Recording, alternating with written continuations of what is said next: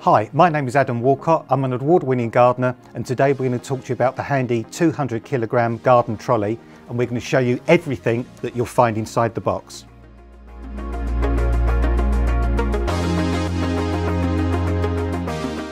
This is everything you'll find in the box. We have the base unit, the side panels, the puncture-proof tyres, the handle, the axle mechanism and the fixing kit.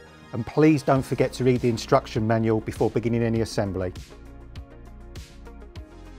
Line up the fixed rear axle with the two holes. Place a bolt up and through the hole. Drop the washer onto the top and then just tighten the nut until finger tight. And don't forget to repeat the same on the other side, but don't tighten the nuts fully until later on. It might also help when you're constructing this to have somebody else to help you.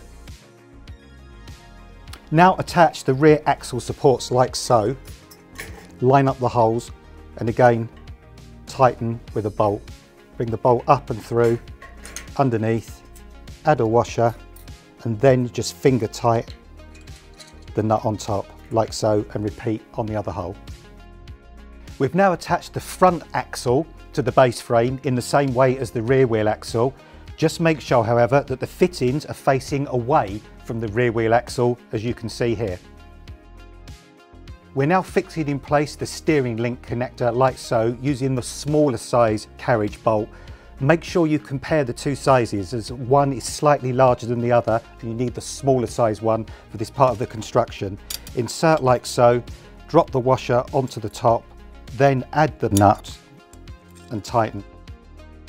We've now attached the central front axle brace like so with the bolts to the base frame.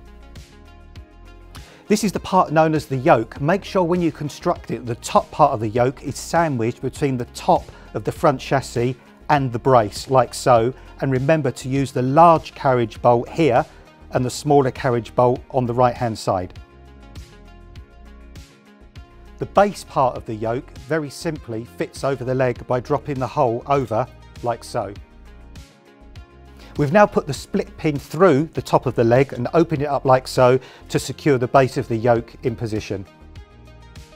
On the front wheel axle, you'll need to use a 10mm and 13mm spanner or ratchet, as these are slightly different sizes from the bolts on the rest of the trolley.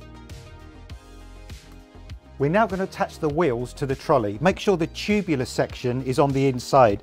Push onto the axle like so, then put the washer on the inside, followed by the nut, and tighten with a 19mm spanner or ratchet.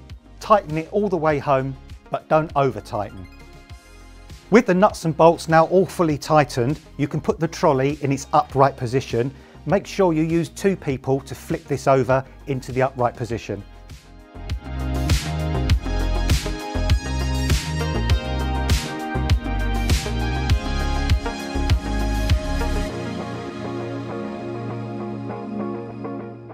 Now fit the side lock handles through the holes on the side here, like so.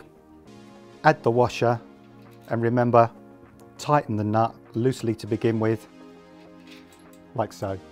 Finally, secure the nuts using a 13mm spanner or ratchet, but don't over tighten. We're now going to place the pull adapter onto the end of the handle, making sure the holes line up, and then place this into the end of the yoke again, making sure all the holes line up before finally placing through the bolt. We've now connected the handle assembly by placing the bolt through the middle and tightening with a 12mm spanner or ratchet and a flat-headed screwdriver on the opposite side. Thank you for watching the handy. Any questions, please leave a comment below, and please don't forget to subscribe to our YouTube channel.